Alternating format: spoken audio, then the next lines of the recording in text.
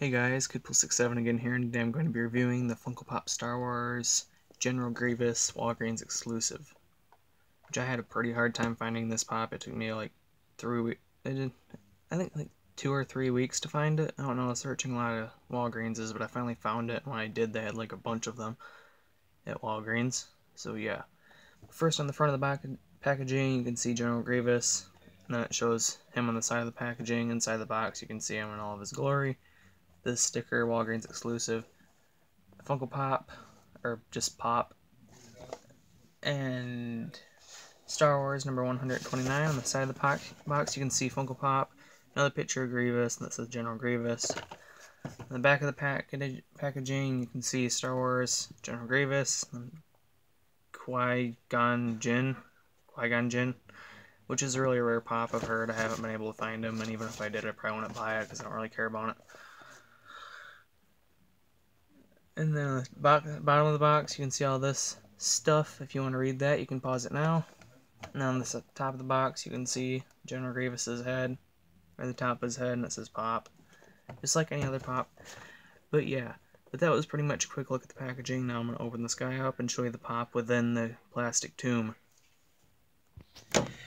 Yeah, guys, but here he is out of the packaging. It's strange, like, lately, like, I've been thinking of all these cool pops that Funko could make, and lately they've been making them, like, right after I said it. Like, literally, a couple months ago, I was saying to one of my friends about how awesome it would be if they made a pop of General Grievous, because he's one of my favorite villains, and I was wondering why they didn't have a pop of him. And then they made him. And then I was talking to my friend a couple months ago about it would be cool if they make Resident Evil pops, and now they're making Resident Evil pops. And then I was talking to how it'd be cool if they made Cat Dog, and now they released images of a Cat Dog pop, and Rocko's Modern Life, and a bunch of old Nicktoons pops. So yeah, I need to start talking about pops more often, because it seems like when I do, they start making them. Alright, I want a mask pop. I want a pop of Spawn. There you go, Funko. Make those next. But yeah. But anyway, back to this pop. As you can see, he comes on the stand like all Star Wars pops do, and it says Star Wars on the front. Then you can see his body. He's holding the two lightsabers. One's blue and one's green. They're parts of his collection. Then you can see his chest. Trying to focus the camera holding this. It's kind of an awkward pop to hold. But yeah, and then his chest, you can see nice detail. And on his feet, he has the 4 buggy toes. Nice detail on his hands and everything. And then you can see he has a gray cape on the back. And then I believe it's red on the inside. Yeah, it's red on the inside. And his face is really nicely detailed. For some reason, I can't remember him having these scratches in the movie. Maybe it's just because they did them way worse on the pop because they're making it more adorable looking. So, I don't know, maybe just... I'll have to watch the movie again sometime, so I don't really remember him having scratches right there. But yeah, and then he has these ear things. I'm not sure exactly what we'd call them. I just call them ear things.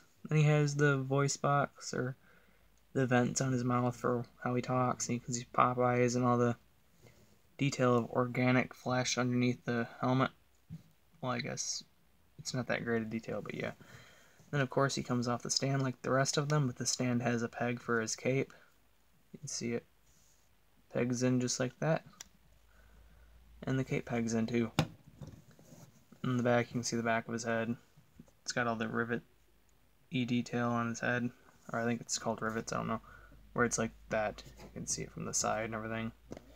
Really nice pop. This was like a pop I really wanted Funko to make, and then they finally made him, and I was super excited when they did. I had to hunt him down. Which, like I said, it took me a minute to hunt him down, but yeah.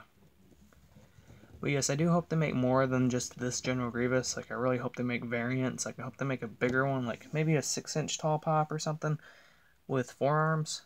Or just a normal size pop with 4 arms would work too, but yeah, that'd be cool. Then I hope they make like one where his eyes are burning with fire coming out of them, and he has his chest on fire from when he's getting shot or whatever. So yeah. But yeah, like I said, this is a very nice pop. It has a very nice paint job. I tried to pick out ones that had the better paint job.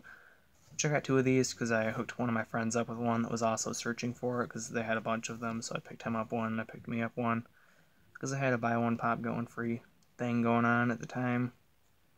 So I basically passed on a Venom and got another Grievous for him instead.